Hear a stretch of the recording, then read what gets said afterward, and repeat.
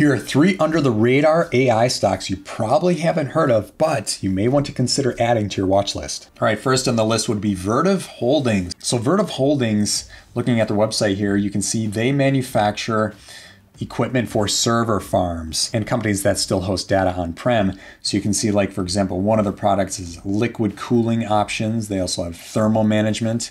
You can see a picture down below of what some of these products look like. And then some of the industries they serve include broadcast and entertainment, education, federal healthcare, and telecom. But what's interesting is looking in Tykr, this stock is actually on sale. I've never heard of this company. So on sale stock that scores 56, which is pretty good. What's really impressive is that margin of safety at 80%. And right in the middle, you can see the 4M score has a 75 out of 100. And the 4M, if you guys don't already know, this is powered by OpenAI. You can kind of walk through the process with stocks.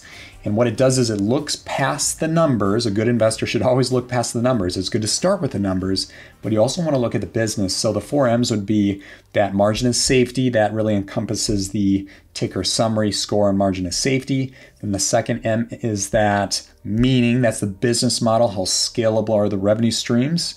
The third M would be the moat, how does the company stack up against other companies in the same sector and industry. And then that last M, that fourth M, would be the management. That's a track record of the CEO. So a 75 out of 100, again, that's pretty good. You want to try to be 80 or higher. That's like a definitive, yes, this is a stock to buy. If it's between 60 and 79, you should have moderate confidence. You can still move forward if you know about the company. In this case, it's getting pretty close to 80. And then anything that's 59 or lower would be, yeah, you probably want to avoid it. All right, so going down below, check this out. 5-year returns, 396%. 1-year returns, 227%. That's outstanding.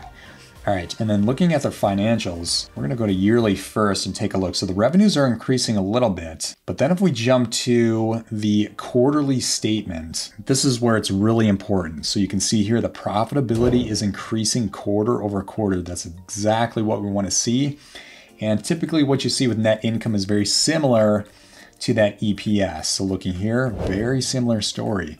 Those profits are increasing, and that's what's driving that margin of safety, which is also driving a lot of institutional investors to invest in this company and drive that share price higher. All right, earnings calendar. Let's take a quick look. You can see here, they continuously beat those estimates. I see they had a miss, looks like February of 2023, but then you can see a few more quarters where they beat the estimates. Overall, primarily beating those estimates, that gives institutions confidence to invest in this stock. So overall, Vertiv, maybe one to add to your watch list. Next on the list would be Cadence Design Systems. So what they do is they help with the design process and manufacturing process of a lot of different products, including semiconductor chips. In fact, looking at this video from CNBC, this is a CEO of Cadence. He actually said almost any chip design in the world is done with Cadence software. So I was looking through a lot of their different software products. You can actually engineer like airplanes and simulate how aerodynamic they are, how they move through the air, instead of like trying to build a plane and then testing it out in real life. You want to do things on a computer first. So this company helps with a lot of that, and then they help with the prototyping as well, like kind of going to market. The idea is you want to go, like if you're a global company and you've got a new product you want to launch, you want to go to market as fast as possible. You don't want to like dabble with something new and take it to market, test it, then take it out of market and rework it. It's like you want to get as much done on the computer first, prove it's technically sound, then manufacture it. You want to, obviously, the least amount of iterations possible, and then go to market and start making money on that. So it's point A to Z as fast as possible. Well, Cadence essentially does that.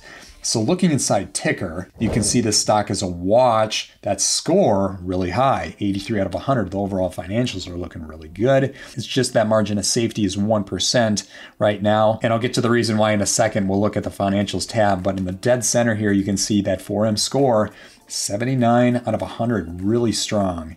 Going down below, look at this, 5-year returns, almost 500%. Let's go to 1 year. 57%. Outstanding. This stock is definitely beating the market. All right, so let's go to the financials tab. You can see here, the profits on this company relatively flat. The net income and that EPS, very similar story, relatively flat. So that's why that margin of safety is not like the previous stock, Vertiv, where it's like 80%. Jump to that earnings calendar. We can see this stock has continuously beat the estimates. Look at this. Last one was October of 23, 4%, 3%. I'm scrolling down. Okay, let's keep going. How many rows? Okay, going back to 2008, April 2008, last time they missed by 5%. That's incredible. Absolutely incredible. So there you go. There's a second stock to maybe consider adding to your watch list. Okay, the third stock on the list would be Synopsys. So what this company does is it helps manufacture semiconductor chips. So another company that deals in the semiconductor space. Semiconductors are in everything from phones to computers to microwaves, refrigerators, cars, list goes on. So if you're not a company like NVIDIA or AMD that actually manufactures the chips, you want to go to a company like this that they're touching that type of business model. They're either helping improve efficiencies, processes, they provide software in some way, shape, or form. So the products here, for example, they have design products, verification products, 3D imaging, really important for those companies that manufacture semiconductor chips. So looking inside of Tykr, we can see the stock is another watch, scores 72 out of 100, margin of safety 1%. Again, we'll jump over to the financials in a second, but look at this. 86 out of 100 with that 4M. That shows really high confidence to maybe consider buying this stock. Of course, this is not financial advice, but getting into 80 or higher is actually very hard with this 4M analysis tool. So nice work, Synopsys. All right, scrolling down, check this out. 5-year returns, 480%. 1-year returns, 53%. Again, outstanding stock in this regard. All right, jumping to the financials tab. Nice consistent increase with those numbers. So the revenue, slow and steady wins the race. We're moving up and to the right. That net income, looking pretty good. A slight increase. It could be a little higher. EPS will be very similar. We want to see those numbers jump up a little bit more. Then we're going to see that margin of safety increase by a lot more. All right, let's check out that earnings calendar. All right, same thing. We're going back in time here. They are literally beating every estimate. I'm looking here at the full list. Like the confidence this gives to institutions is incredible. All right, going down. Okay, last quarter looks like 2012. May of 2012 is the last miss they had at -3%. That's incredible. Great track record. Okay, there are 3 AI stocks you probably haven't heard of. You may want to consider adding to your watch list. If you guys like this video, go ahead and hit that like button. If you want to see more videos like it, hit that subscribe button. If you want to find some other strong stocks like the 3 in this video, I invite you to join Tykr for free.